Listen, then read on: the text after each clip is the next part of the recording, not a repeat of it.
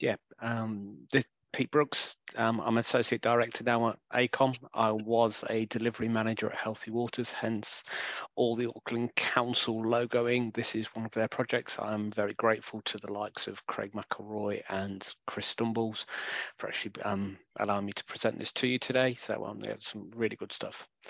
So let's get into it. I'll give you a bit of an overview of what we're doing and why we're doing it. I will turn my camera off because otherwise I'm going to keep looking away and I don't want to do that. So just so you're aware, when we get to questions, I'm more than happy to turn it back on. So agenda is SafeSwim. What is it? I'll give you a bit of background as to why these projects came about and what SafeSwim has had to do with that. I'll take you through a couple of projects. The first one is the Unsworth Reserve Stormwater Pond renewals. And for those of you not in New Zealand, we had a bit of an event here in Auckland on the 27th of January this year.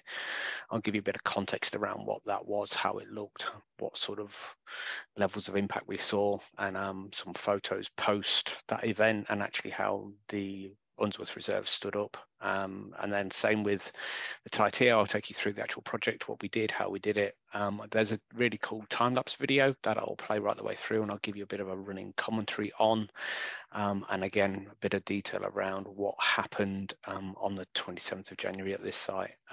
Yeah, just a bit of context. And then finally, discussion and questions. I am, as already outlined, happy to take questions as we go, but if it gets a bit too big and disrupts what we're trying to achieve in this, an overall run of the presentation, I will just park it and come back to it at the end. Okay. So SafeSwim, what is it? Well, SafeSwim is an online product that we can actually access. It provides a collaborative program giving real-time advice on the level of risks associated with swimming at specific locations, originally across Auckland, but we're actually expanding it beyond the Auckland boundary. It is a partnership between Auckland Council and a number of other regional councils, Surf Lifesaving New Zealand, the Auckland Regional Public Health Service. These are really powerful organisations that are trying to make sure people are safe and well and healthy. It started out around water quality, with having Surf Lifesaving New Zealand involved. We're actually looking at what the actual risks at these beaches are now, and there's some great stuff.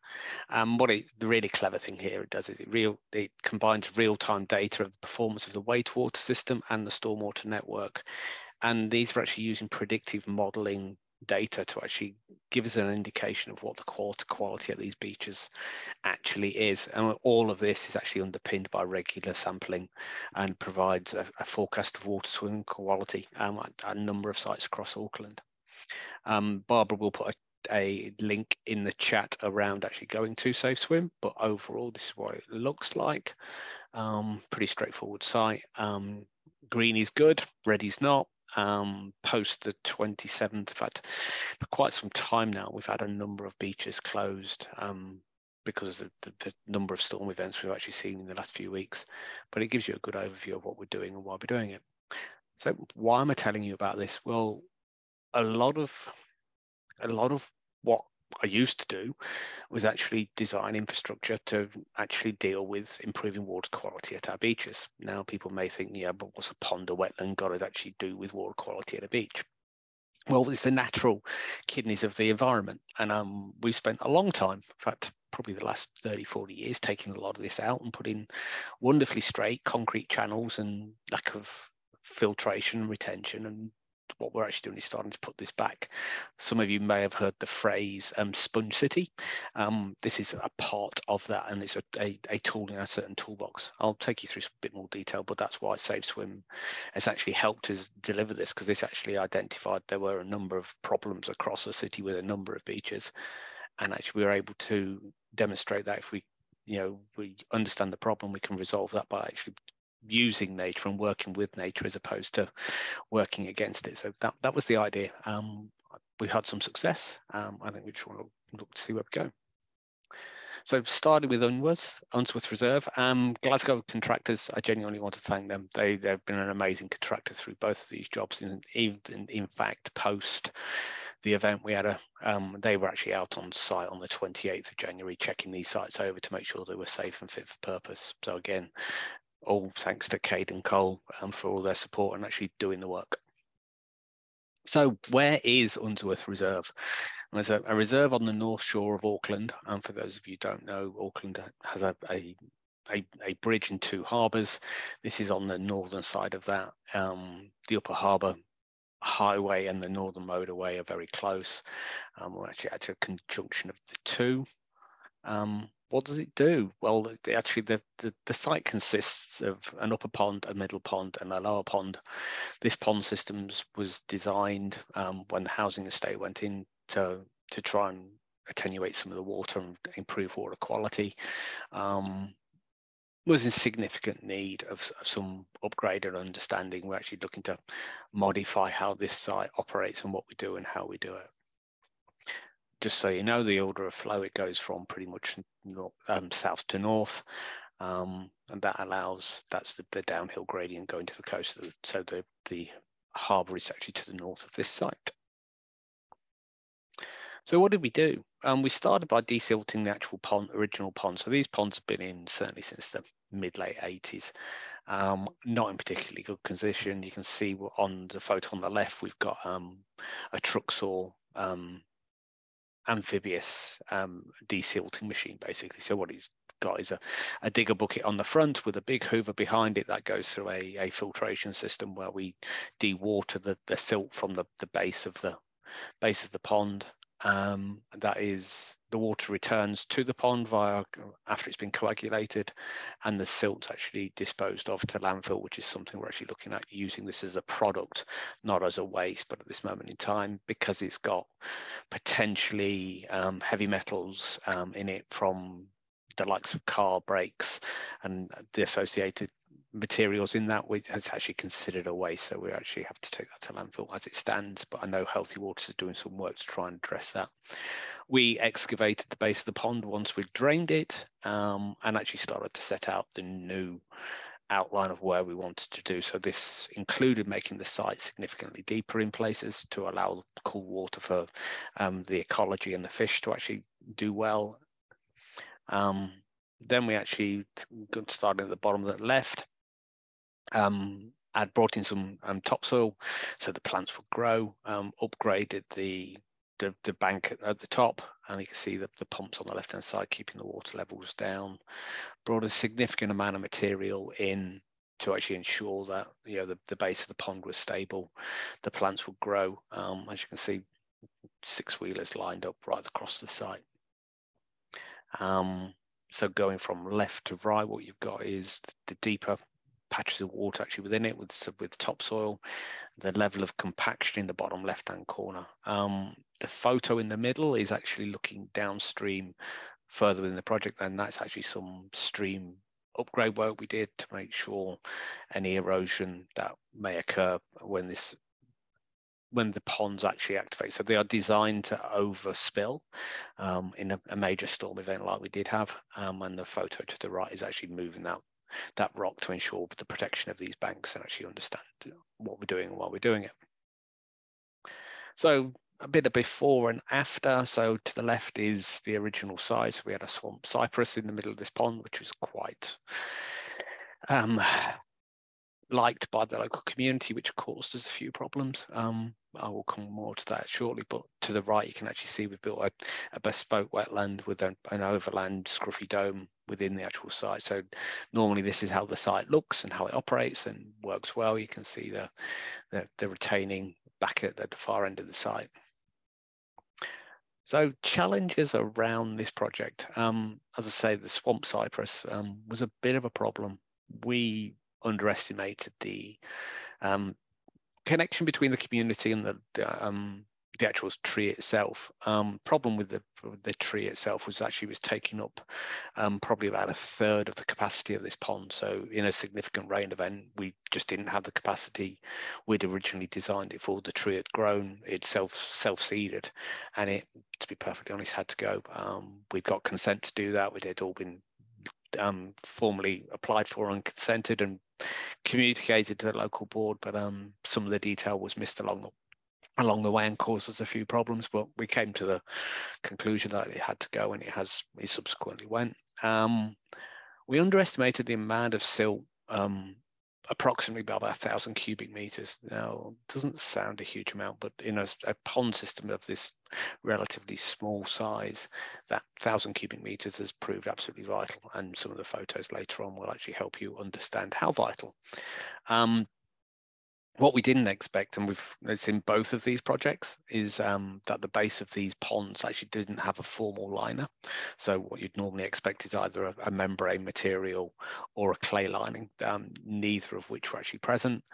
So we actually ended up removing more silt, and therefore we had to bring in more clay and topsoil to rebuild that wetland to make sure we got the right levels as required. A new resource consent was actually required for the dry pond works, because we actually found some of the retaining on that site wasn't quite how we expected it to be, and you never know what these things are like until you actually start to dig, and we found that it wasn't quite what we thought it was going to be. So on the 27th of January this year, we had a bit of a rain event. And when I say a bit of a rain event, I know there's a lot on this. I'm just trying to put it into some sort of context. The bottom blue line actually speaks to the average rainfall in January here in Auckland. So that's, circa 75 mils of rain per month as an event. The summer average right the way through all of summer, so that's from November to the beginning of March, is just over 200. And what we actually saw in January was 539 mils. And that's the largest for 170 years. We had more than twice the previous record month. And the event on the 27th of January doubled the total amount of rainfall in a single day. There's a full article, and there's a link. Again, Barbara will put this in the chat. There's a full link to this article. I'm not professing to be any sort of meteorologist. I do have a station at home, and that, what we're seeing here is actually on the other side of the harbour. So this is actually south of the bridge. I live within about 5 kilometres of certainly Unsworth Reserve, and at home I'm pretty sad, but I do like to follow the weather, and on my personal weather station we had 310 millimeters of rain in a single day. That's 12 inches for those, more than 12 inches for those in old money. And as you can see, throughout the day the pressure just continued to drop. It dropped 10 HPA over the course of that day, and it pretty much consistently rained from about 3 o'clock in the morning to a major storm event at around 5:45 to 6 o'clock, where we saw consistently for the best part of 3 hours around 50 millimeters of rain per hour, which is just, it was crazy. The roads were flooded, and there's Google it, there's a significant number of photos out there. So what happened? So what I've got is a number of photos of the actual site. So this is Unsworth Reserve above the site. So there's some playing fields above the actual site. And there, as you can see from the photo on the right there, their silt fence actually failed. And actually took the retaining wall with it. And that caused a significant amount of flow down the bank towards the actual pond system itself, which is just refilled with all the silt we've taken out, which will be an interesting question as far as how we look to resolve that going forward. That's the continued flow again, actually at the bottom of the hill, and the pond is to the right and the retaining is to the left on the photo on the right.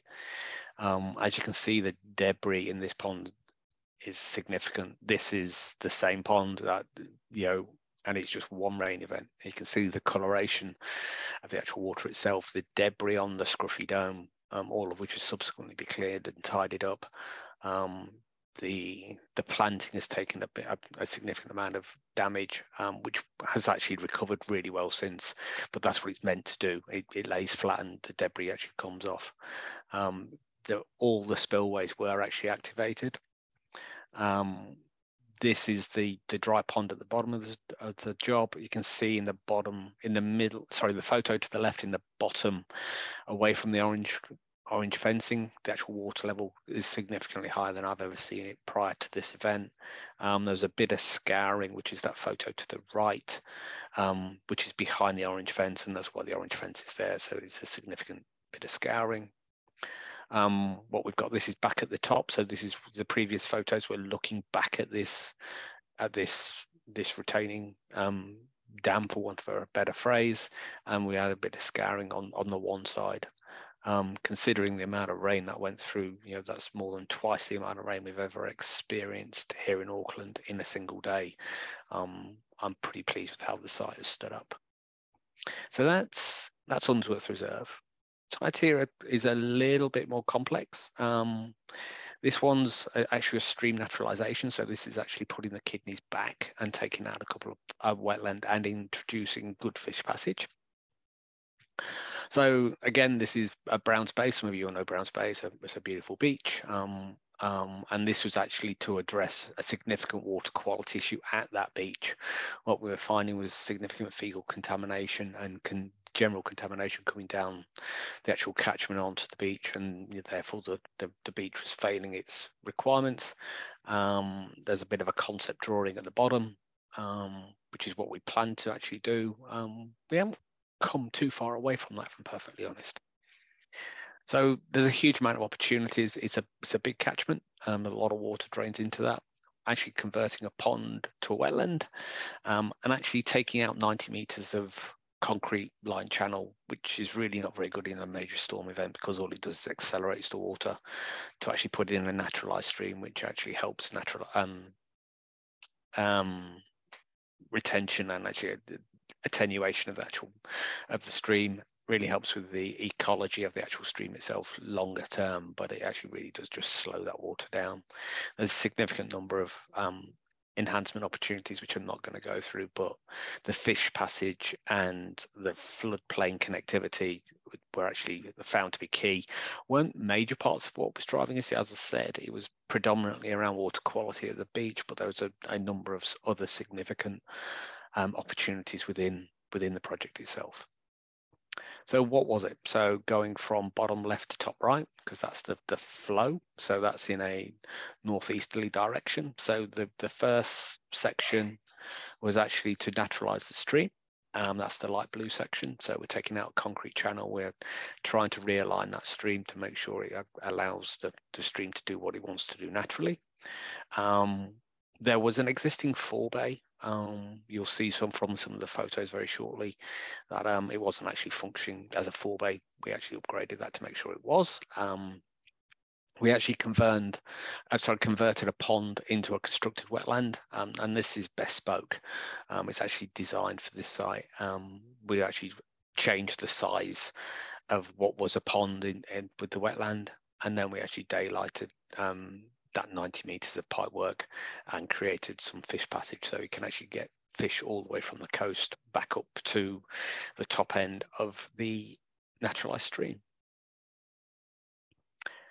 And some of the peripheral advantages of this kind of a project is actually bringing the next generation with us. And we went to a lot of trouble to make sure we actually helped the local community and the local schools particularly actually work with us and understand what we were trying to do. So number of schools involved, generally at a very early age, so really educated them in around what that environmental awareness and why we're doing this. What is the ecological significance of this? People just see it as a pond. We've actually created something else, and it's actually ecologically significantly better. We have obviously introduced them to construction techniques. Me being an engineer, it's something we're very passionate about, and it's all about inspiring the next generation. There were a number of site visits. We had to take out some significant pine trees. We had, the kids were there while the arborists took those out. We had an opportunity for the kids to sit on the diggers and just really embrace that next generation and make sure they understood the reasons why it wasn't just another construction project digging a hole. We're actually doing something for them, because this is an intergenerational project. They will see the benefit of this more than anybody, and their children will see equally as much benefit. And if we maintain it properly, which I have absolutely no reason to doubt we will, actually will deliver a significant development from opportunity for them going forward. So getting into the construction, so the photo top left is before we started. As you can see, we've got a lot of iron and manganese in the base of the stream. We've got a particularly unattractive bridge. We've got a very straight concrete line channel. So literally there's a 900mm pipe at the top left-hand corner of that photo. And that's where all the water from the catchment above flows into the system. The bottom left photo is the process of actually naturalizing that steep stream bank at the top. So we put retaining either side of the stream. We covered it with coconut matting, which is environmentally friendly. So there's no nylon in this, so it's ecologically sourced. So that actually just breaks down and actually produces food for the planting, which is on the bottom right-hand photo, is actually the finalized site with the planting starting to come away. It's significantly taller than that. We've deliberately created a barrier at this point between the water and the pedestrians, because we don't want a fence, so we created a natural barrier. So the planting is deliberately tall and dense, so people don't want kids wandering into it, but they get a real connection at the bridge and further down, which I'll come to shortly. So moving down the site, this is the forebay. So top left is that forebay. As you can see, it's particularly clogged and choked. I don't know how many of you know what a forebay is, but a forebay is basically designed to be an area of a pond that we can actually access that deaccelerates the water, so the sediments drop out and they're actually captured here and don't enter the harbour. This was already full. It's done its job well, but it hadn't been maintained particularly well, and so we actually went through that. As you can see, the bottom left hand photo is actually removing all that material. Diggers actually into it, full protection, full fish removal. So we had an ecologist with this project from start to finish. We fished this pond, we fished the whole site probably 5 times overall, because if we have a major storm event, our silt fences are designed to fail because they're not going to hold all the flow back. But what we actually do is go and make sure there are no fish being washed into the site so we don't kill them. And on the right hand side gives you an idea if you can actually start to see the bottom of that pond, so that the clarity of that water is significantly improved. And we've actually got a forebay. I'll come to some issues we actually found with the bottom of this forebay later on, but as you can see, it's a significantly better piece of storage, opportunity for water to do its job and actually just slow down and let that sediment drop out. So moving further down the actual project itself, so this is looking back up towards that forebay. So the top left-hand photo is a bridge. It's a road bridge, a main road bridge through the site. So that's where the forebay is, and this was the original pond. What we did was take the whole pond out, and as you can actually see from the bottom left-hand photo, we've made that deeper again for the ecological reasons and extra storage, and we've made the pond significantly wider, and this again allows for more storage, that overland flow path, and actually prevent that attenuation to prevent significant rain events hitting Browns Bay and actually slowing some of that water down. And the 2 photos on the right are actually around the finished product. So this is very early. The planting is starting to come away. It's done well. The boardwalk through the center of the pond is absolutely gives the whole community that connection to the pond and actually wetland by now. And actually that connection to what the environment's there for. And actually, people got quite upset that the ducks weren't here anymore. I don't know how many of you know about avian botulism, but it's a major problem. And we actually, it kills thousands of ducks, and we have a real problem with that. So this actually is designed to actually let water quality do its job and actually cleans up the system as it goes. So looking back at that pond in the top right hand corner, so this was the original fish passage, which is less than ideal. The pipe is, if you can just see in the bottom of the slope, there's a grate. That's where if the pond overflowed, which it runs very slowly through, it predominantly was dry most of the summer, but any storm event would be required to drop into that grate or wash down. We'll come to further photos of that in shortly. So what we did in the bottom left-hand photo is create a fish passage, and there's a good time-lapse video. So this is actually as during construction, and it got incremental steps right the way through this fish passage of no more than 50 millimeters to allow the native species of fish to get through. Top right is completion of the project. Nice naturalized rock. We brought a huge amount of rock into this job. It's actually really set the site off nicely and actually allowed us to do the job properly. Again, with 50 millimeter increments, and the planting below. So what you can see below the job is actually, so the bottom left-hand photo is what the actual project was like. So it's just a grassy bank on the way down, and the bottom right is actually, we actually naturalized that stream and actually introduced fish and shade and meanders and storage and all that wonderful stuff. So, oh yeah, sorry, I'd forgotten I got this photo. So top right is, again, is that actual daylighting of that stream. So literally it was a boggy, horrible mess. Every time it rained significantly, this would activate as an overland flow path.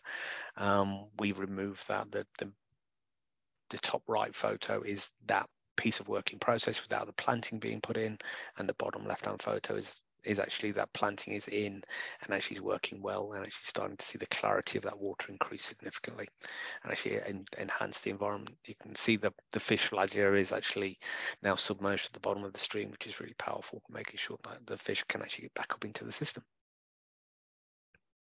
So challenges for this project.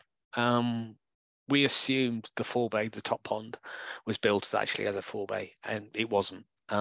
It was just a hole dug. Therefore, we underestimated. Again, there was no base, there was no bottom of this pond actually within that. So we underestimated this by 3,000 cubic meters. Circa $1.1 million of variation. We had to remove it, otherwise, as I'll come to in the storm event very shortly, we wouldn't have the storage to actually do some of the things we actually needed to do and actually make sure that site functioned as it should. We had to change project manager during the actual job itself, because this was during the COVID-19. So we started this in October 19 and finished it in June 2021. So right the way through COVID, number of lockdowns, contractor on-site, off-site, making it safe. All credit to Glasgow's for their commitment to getting this job done. We had some issues with the local youth in the community, in as far as we had a digger stolen and turned over, which is not a call I want and expect all the time, but we did do that. We managed to accommodate it. We used a Cyclops security system. It's not really a security system. It's given us our time-lapse video, but it really gave us the time actually the digger was stolen. So it was really quite useful for that as well. So again, it's not a single dimension for those kind of time-lapse things. The concrete channel, and this is a real retrospective learning point for myself personally. And I would recommend, if you are removing a concrete channel or you are looking to naturalize a stream, if you can, make it work with the concrete remaining where it is, because equally we don't want to tip it. It's good where it is. It's doing a good job. We removed the channel at the top here, and that resulted, because it's clay, we had a significant slip, and we had to actually remediate that with an in-ground wall. So if you're actually doing this, my personal advice is, if you can leave the concrete where it is, do so, because firstly, you're not paying to tip it, and secondly, you may not get a slip that is problematic. So looking at the time-lapse video, so I'm going to talk you through some of this, but yeah, this is what we did. So this was completed by Cyclops right the way through the project. So for over 2 years, we had a number of cameras on this site, so you'll get various views of the work in progress, and I'll talk you through some of that as we go.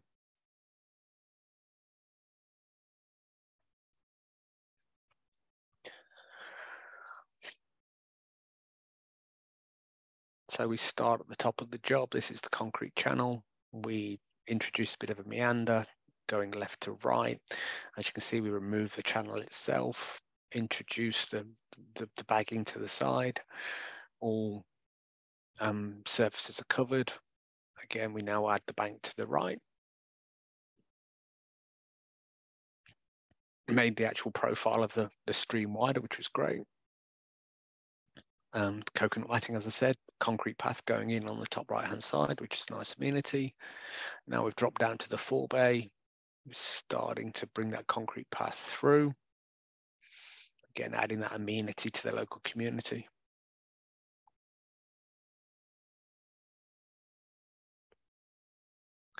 Forebay is already cleared by now. Actually working as it should now. We're actually at the fish passage looking up towards Browns Bay. The excavation's been done for the deeper channel there. The fish passage is starting to go in the bottom of the screen. As you can see, that grate in the middle, that's where the water used to go. So that's the pipework itself. Had to be really clever here because the existing fish passage couldn't accept much load. So we had to be very conscious of the weight of the new fish passage going on top of that and making sure it wasn't heavy. So we actually used a special product in the bottom of the actual concrete fish passage channel. Water going in for this first time, bit of reinforcing. It was scorching hot summer, so this is right the way through the drought as well, which is something else we had in Auckland for a while. Starting to see, this is the pond, so it's got the floating wetland in it as we speak. So that you can see the same dredger was in the pond itself. It's back again, taking more silt out. So there's a number of bins on the right-hand side to actually support. That's where the silt goes. And you can see that the footprint of that is almost doubled. Deep water channels starting to be dug, digging out that base. Deep water's introduced again. Topsoil going in. Base for the boardwalks coming in. Planting's been done. This is all in a live working system as we speak. New concrete paths gone in at the bottom. That's linking to the boardwalk. Boardwalk links through. We've got an access track going in on the left-hand side to allow access to the far end of that fish passage. That'll be removed.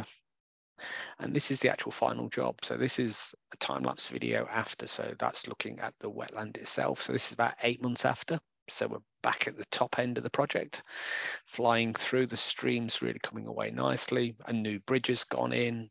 So the iron and manganese is still there, but nowhere near as prevalent. Boardwalks in. The viewing platform, we put in some pieces of pipe on the left-hand side that actually were removed from the base of the stream, which is cool. And that naturalized stream is actually been put in. So this is the forebay. It's actually doing its job. We can store, up to 500 cubic meters of water there, which is great. Fish passage working, planting coming away nicely, boardwork functioning. It's really worked well. What the community has taken. So there's now a park run at this site, which is absolutely great. And they just didn't do this before. So it's a major improvement for the local community. That these are things that we just didn't build into the business case, but are absolutely there for everyone to see. Oops, no, didn't want to do that.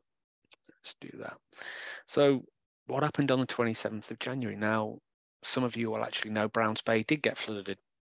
There were problems in the site, but I can sit here hand on heart and absolutely say if we hadn't have done the work we did at this site, it would have been significantly worse. We were able to attenuate significant amounts of water at this site. It's not an excuse. It wasn't perfect, but equally that was an event we've never seen the likes of before. It was designed for a 1 in 10-year event, not a 1 in probably 250-year event. I'm no confirmation of that, and that's just me estimating. But yeah, it was a significant rain event. As already said, at my place we had 310 millimeters of rain in a 24-hour period.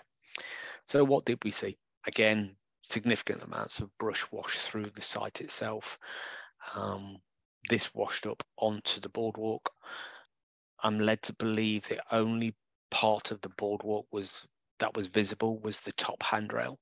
So it gives you an idea of the amount of water that came through this site. In the bottom right-hand photo, you can actually see the reeds have actually been washed through up into that top rail. So that the boardwalk itself is 300 mil above the water level. So that's another 6. So that's nearly a meter above. And that's the amount of water that's gone through this site. Again, more debris. things were just picked up out of gardens and washed through the site. It's being cleaned up as we speak, but the clarity is coming back in the water. It's looking like it's starting to do the job.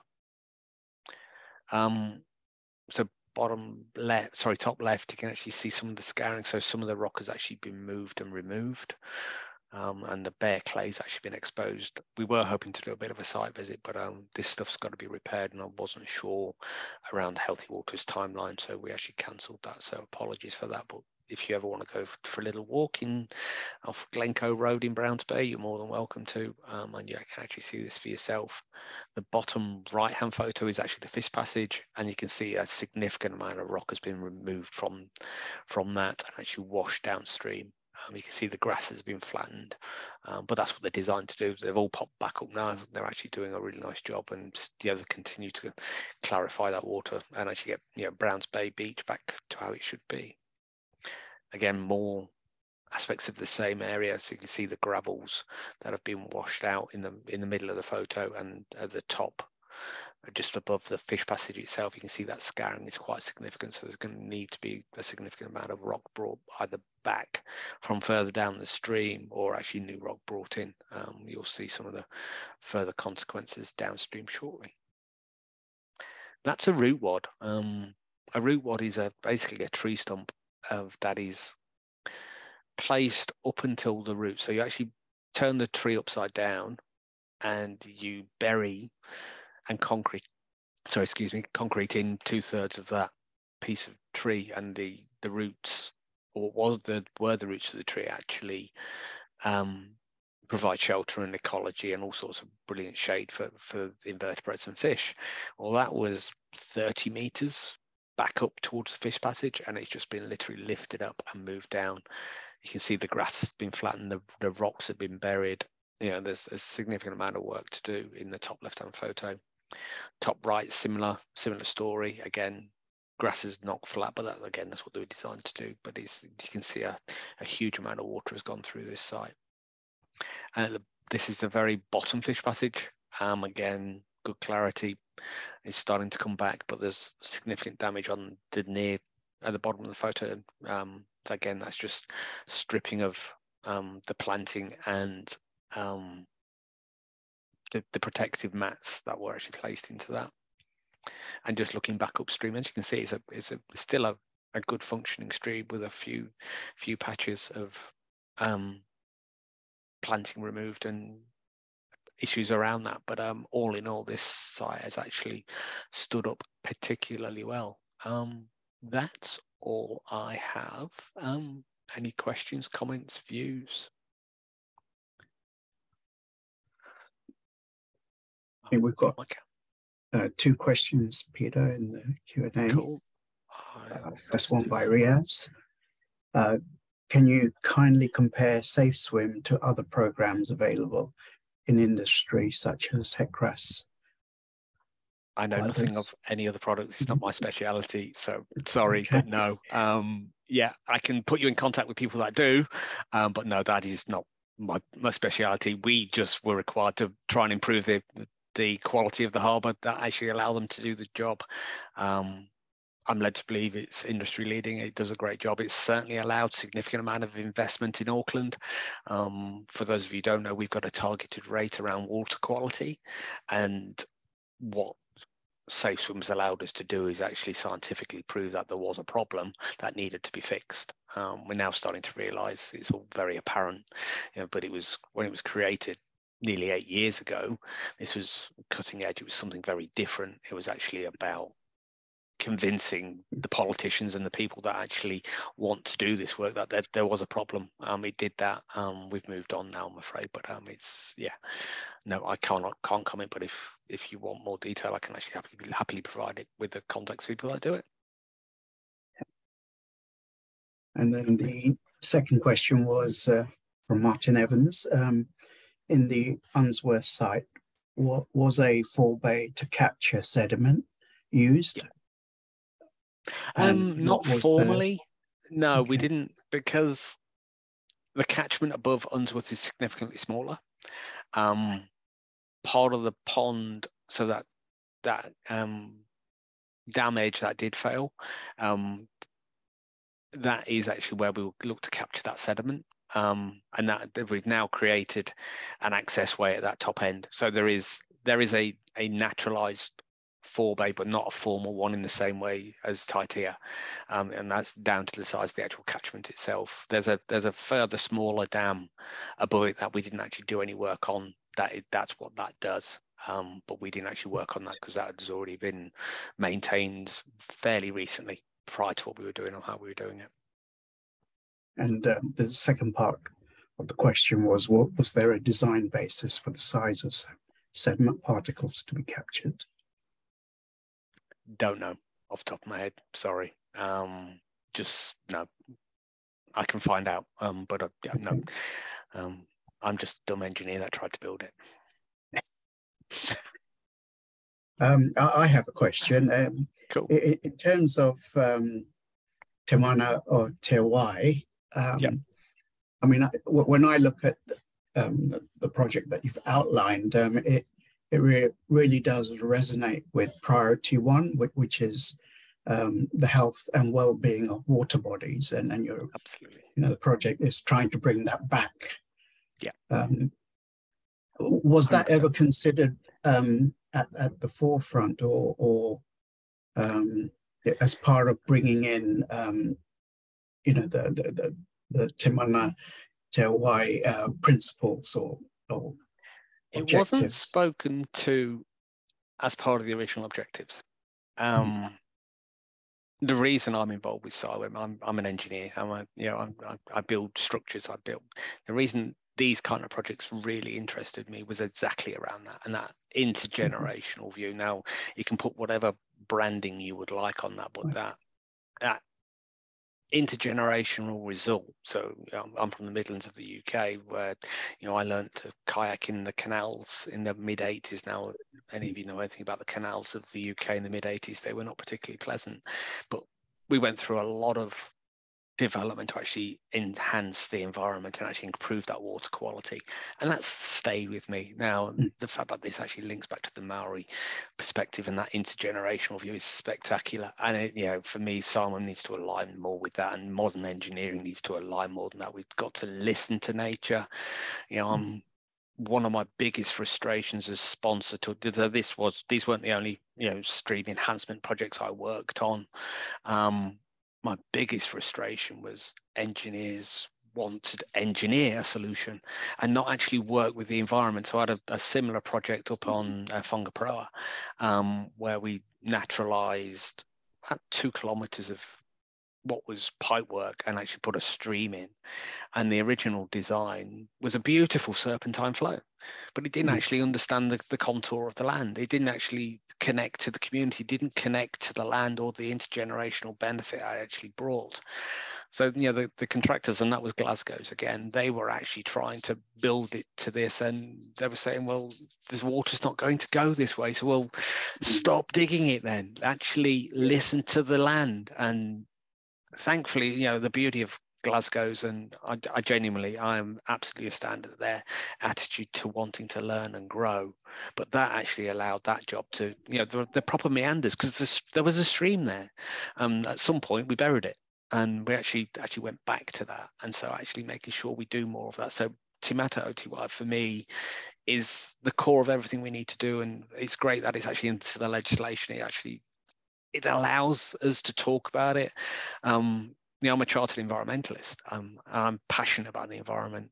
It's only in recent years I've actually been comfortable saying that. You say that in an engineering community, you're like an alien. You might as well have 3 heads. It's nuts actually. But we're actually seeing from 2 projects I've demonstrated tonight that if you do that, it can actually work. And I'm not saying the solution for Browns Bay was perfect. But it was significantly better because of the work we did. And people at Browns Bay may or may not agree with me, and I'll take that as it comes. But I know we took the best part of 5,000 cubic meters of material out, which allowed 5,000 cubic meters of water to be there for significantly longer than it would have been previously, which can only have helped. So no, it's not a perfect world. We do the best we can. And working with Te Mata Otiwai is phenomenal. I think the more of that we do, the better we get at that, the better we start to align to that the better results we will see all around. And the more of this kind of stuff, there's significant talk now of Sponge City. And this, we've been doing this for, Healthy Water's been doing this for the best part of, so the Oakley Creek project, Tianga, that's, was a bigger version of this. This was a bigger contractor, and that again performed really well in this event because it allowed the stream to be a stream, not an engineered solution. We'd have washed bridges away if they hadn't have done that work in that area, because they got particularly hard hit as well. Yeah, and we're beginning to see that even Singapore has gone that way of naturalizing canals. Yeah. Got another question from Nikki Wood. Again, thanking you for a great presentation, and a non-techie question. Which other regional councils are involved with SafeSwim? I don't know enough about SafeSwim. I know the Waikara's got some, and I think Tauranga might have some involvement, but I'm not the person to ask about SafeSwim. I can point you to people to the right team at Healthy Waters. I'm actually no longer at Healthy Waters. I've been there for over a year, but these projects I felt needed to be shared. I think people can learn from this, and actually the more of this we can do, especially with the recent weather events, it won't have solved the problems, but it will have helped if we'd have done more of this 20 years ago. Another question here. Great presentation, Pete. Do you have any tips on what we can do as project managers to encourage more mono whenua influence in our work, as in more collaboration? For me, it's about just being honest from the word go, and actually being transparent about what we're trying to achieve. This was easy, that taking this into the schools and actually working with the mana whenua around that, what it means for the next generation. The Maori worldview is actually more about how it's affected our forefathers and how it will affect the generations to come, and actually thinking about that and actually working with them. They've got some great ideas. They've got some wonderful experiences. And I think the more of that we can do, the better. My personal view is embrace it. Once you get, this is, I'm an incomer. I've been in New Zealand for 17 years. I'm a white middle-class male. I am not the desired people to actually communicate with, but if they see your passion for this and they see your understanding of what we're trying to achieve and the willingness to work with the land and the people, I think that alignment will actually help you a long way. Our biggest problem was the people like me, that didn't want change. The swamp cypress, it's a weed. It shouldn't have been there. The fight, and I almost mean physical fight, it ended up at because some people didn't want it removed and couldn't see the bigger picture and the benefit of what we're actually trying to achieve, was terrifying. And if these people were so passionate about actually the results we've actually got and the benefit that has now actually delivered, with our lives as engineers and project managers will be significantly easier. And I think working with mana whenua to do that, and I'd work with Hapu and Iwi too, and actually bring those generations in and actually take it through. And actually Tianga is another great example of joining communities, actually linking communities. A number of bridges went in down there to actually deal with some of these specific issues, and actually the more you embrace it, the better.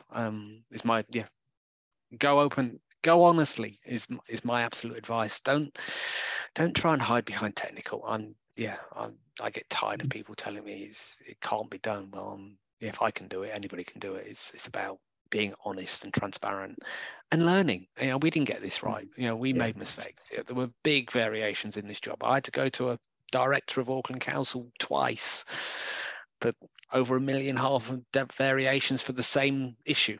Not something I ever want to do again, I can assure you, but I've learned from it. I won't make that mistake again.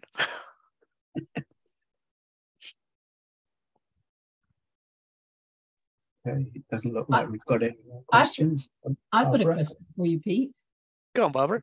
With the ecology, with the studies that have been done, is that going to be continued to be monitored? And is that perhaps No. an opportunity as well to involve Yeah, the public exactly. and have citizen science? We actually, it's part of our resource consent.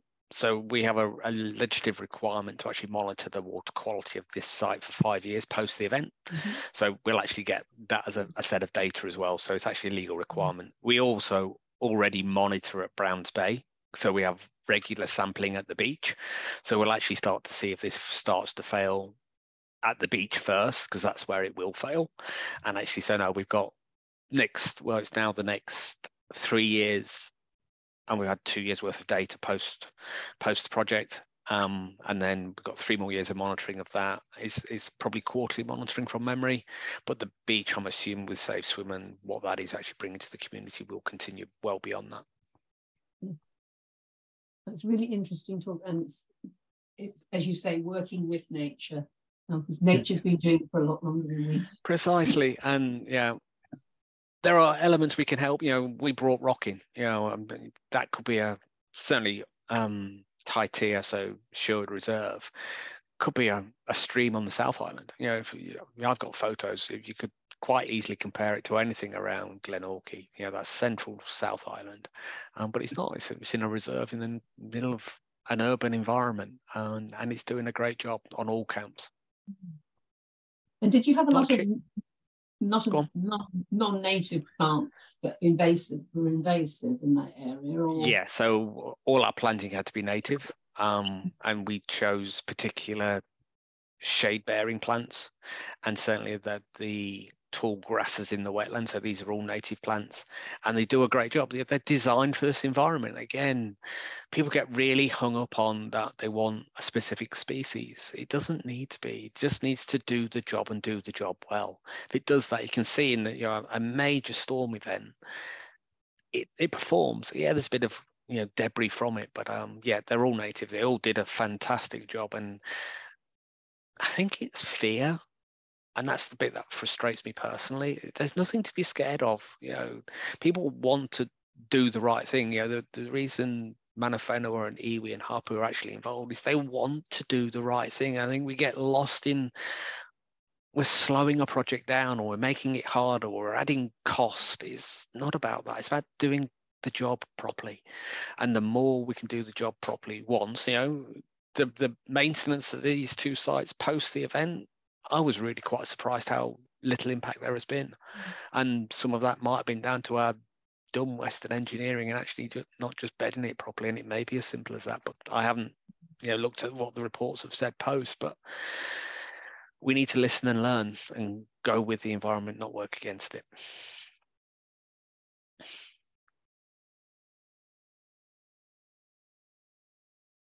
Oh, we've got somebody who's got a question.